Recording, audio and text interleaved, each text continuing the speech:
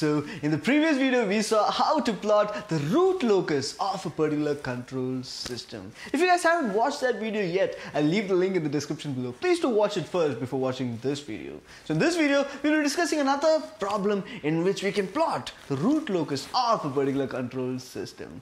My name is Rishi and welcome to the Backbench Engineering Community, where I make engineering easy for you. So let us plot the root locus of a particular control system where the constant k varies from 0 to infinite. So here the open loop transfer function is given as g of s into h of s is equal to k into s plus 2 into s plus 3 divided by s plus 1 into s minus 1. So here when we get the open loop transfer function, the first thing that we have to do is to observe and find the zeros and poles of this particular open loop transfer function. So here the zeros are given as the first zero z1 is equal to when s is equal to minus 2. So here z1 is equal to minus 2 and z2 is equal to when s is equal to minus 3.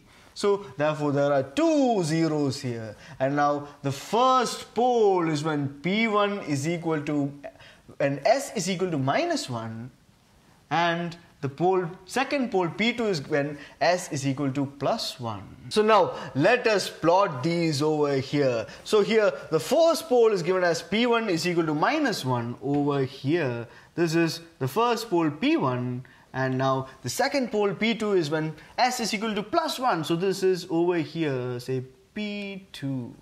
And now here the first zero z1 is when z1 is equal to minus 2. So here this is the first zero, say z1, and now the second zero z2 is equal to minus 3. So the second zero here is z2 when z2 is equal to minus 3. So here let us denote the zeros as circles and the poles as just crosses. So here we have plotted the zeros and poles over here. So the first step is to identify the number of loci. So the number of loci is the maximum of the number of poles and the number of zeros. So here the number of poles is 2 and the number of zeros is 2. So therefore this is equal to 2. So now in step number 2 we have to now find the number of asymptotes, which is given as the number of poles minus the number of zeros. So here there are 2 poles and 2 zeros. So therefore this becomes 2 minus 2, which is equal to 0. So therefore here there are no asymptotes present here. So because there are no asymptotes present here, we don't have to find the angle of asymptotes, because when there are no asymptotes, why find the angle of asymptotes? Because at the end of the day there are no asymptotes present at all. So now we have found the number of loci and the number of asymptotes. Next we have to find the breakaway point. So let us now find the breakaway point. So in order to find the breakaway point, first you have to formulate the characteristic equation of this particular control system. So the characteristic equation is given as 1 plus g of s into h of s is equal to 0. But here this g of s into h of s is given here as k into s plus 2 into s plus 3 divided by s plus 1 into s minus 1. So therefore this would now become 1 plus k into s plus 2 into s plus 3 divided by s plus 1 into s minus 1 is equal to 0.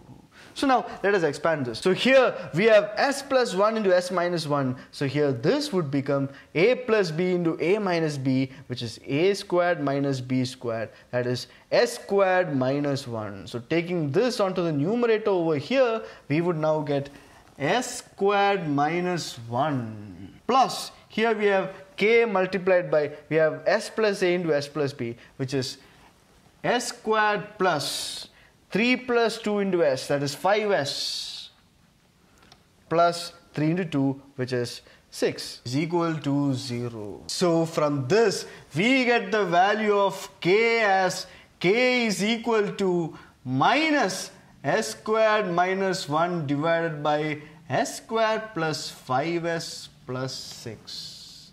Let us take this as equation number 1. So now in order to find the breakaway point, what we have to do is that we have to take dk by ds and we have to equate it to 0. So let us take dk by ds. So this has a fraction. So here when we take the derivative of a fraction, what we do is that the denominator into derivative of the numerator minus numerator into derivative of the denominator, the whole divided by denominator squared. That is the differentiation rule in the case of a fraction. So let us take that. First we have the denominator s square plus 5s plus 6 into the derivative of the numerator. Here it is 2s minus, now the numerator, which is s squared minus 1, multiplied by the derivative of the denominator, which is 2s plus 5. To 2s plus 5, the whole divided by denominator squared, which is s squared plus 5s plus 6. This is equal to 0. So now let us expand this. Let us multiply this. So on multiplication, we get this particular numerator as 2s cubed plus 10s squared plus 12s minus 2s cubed minus 5s squared plus 2s plus 5 divided by this particular term. When we take it over here, this particular term vanishes. So this is equal to 0. So here what we observe is that this 2s cubed and this 2s cubed gets cancelled, and upon simplifying this, we would now get 5s squared plus 14s plus 5 is equal to 0. So here now, upon taking basic 11th standard mathematics, upon factorizing this, we would get the value of s as s is equal to minus b plus or minus root of b squared minus 4ac divided by 2a, which is equal to, here b is 14, so we have minus 14 plus or minus root of 14 squared minus 4 into 5 into 5, which is 100 divided by 2 into a, which is 10.